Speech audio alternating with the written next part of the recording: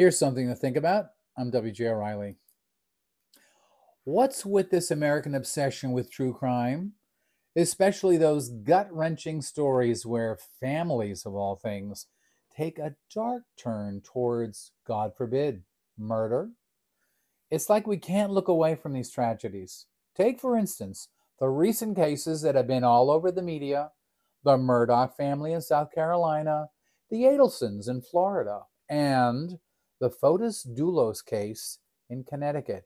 Each one a chilling reminder that even the family unit, often a symbol of love and safety, isn't immune to the darkest of human impulses. The Murdock story is a real head scratcher. This family, well known and respected in their community, suddenly found themselves at the center of a criminal investigation after a mother and son were brutally murdered. It's a tale that flips the script on the image of a Southern legal dynasty, revealing a complex web of secrets and lies and murder. Then you have the Adelsons in Florida. What started as a distressing divorce and custody battle spiraled into a sinister plot, culminating in the shocking murder of a law professor. This story, with its blend of domestic strife and alleged criminal conspiracy, paints a disturbing picture of how far some might go to protect their own interests. And let's not forget about the case in New Canaan, Connecticut.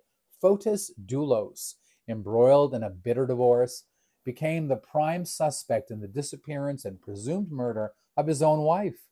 It's a scenario that seems ripped straight from a crime novel, highlighting the tragic breakdown of what once was a family's dream life.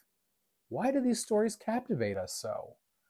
Maybe it's because they're a stark reminder of the thin line between normalcy and chaos in family life, or perhaps it's the shock of seeing the fundamental social unit, the family, becoming a stage for the most heinous of acts.